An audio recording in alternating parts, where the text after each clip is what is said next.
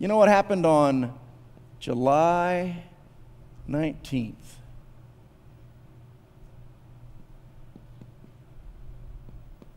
'64 years, AD 64. The Great Fire of Rome. Everyone knew that Nero started the fire. The populace of the city, well aware of it.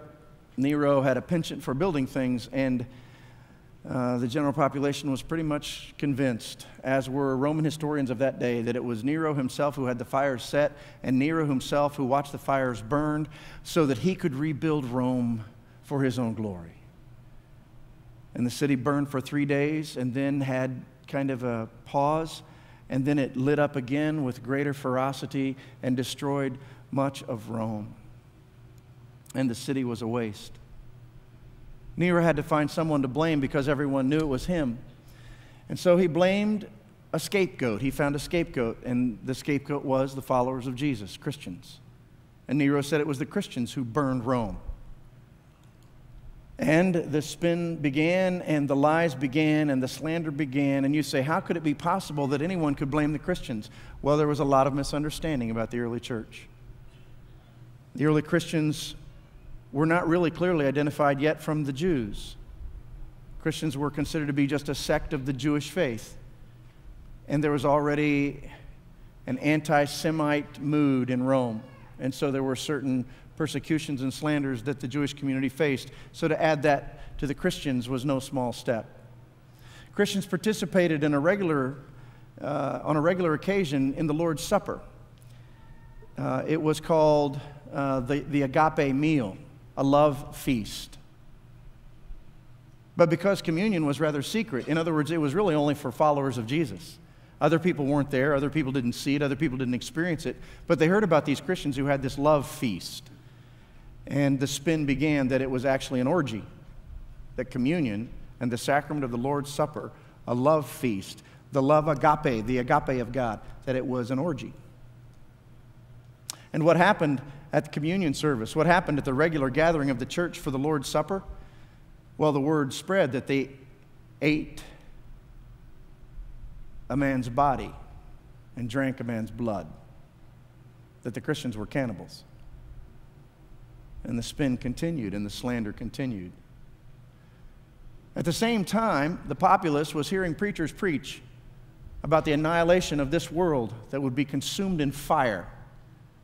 They were speaking of the second coming of Christ, when all things would be made new, and this world would be consumed in the glory of God's fire and judgment, and all things would be made right and new. But the spin on that was pretty easy, wasn't it? To say it's these Christians who are living debauched lives, cannibals, who eat their own children, who speak of nothing but fire and destruction. So Nero blamed the Christians, and the Christians suffered terribly. Nero had Christians rolled in tar, staked in his gardens, and set afire so that at night the Christians burning alive would light his gardens in the evening. Nero had Christians sewn into the skins of wild animals, and then he would set his hunting dogs loose on the Christians to watch them run them down and tear them apart while they were still alive. Unspeakable horror and persecution in the church. And from that time on, the life of every Christian was at risk. This Peter, whom Jesus said would one day be led someplace he didn't want to go, but he said, "Follow me." This Peter didn't deny Christ. Through all the persecution, he never gave up, never gave in, never backed down. He was filled with the Spirit of the living God that compelled him to stand up on the day of Pentecost and preach to the thousands gathered in Jerusalem, and 3,000 people gave their lives to Christ on that day. Now, these many years later, this same Simon Peter, this same Peter wrote 1st and 2nd Peter, the letters to the church during this time of horrible persecution, with the intention of helping these Christians stay faithful. He said, have hope, have courage, do not give up, do not give in. Jesus is Lord. Follow him. And people followed the Christ. And In 67, tradition has it that Peter, who was in Rome, was crucified. And when he was told his sentence that he would be crucified because he was a Christian, he asked permission to be crucified upside down, head down, because he said he was not worthy to be crucified in the same manner as his master.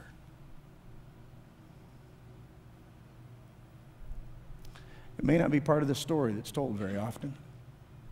The untold story of a beginning because his brother said, "Here is the Christ," and an ending that encouraged the entire church to stay faithful and true. Oh, be strong, church. Whatever you face, whatever trial, whatever grief or sorrow or difficulty or challenge, don't give in, don't give up, back down. Or back down. Live with hope, live with strength, live with courage. And memorize 2 Peter chapter 1, verses 2 through 12. We're all doing it. You do it too. And it will help you, as it helps all of us, to live a life of faith.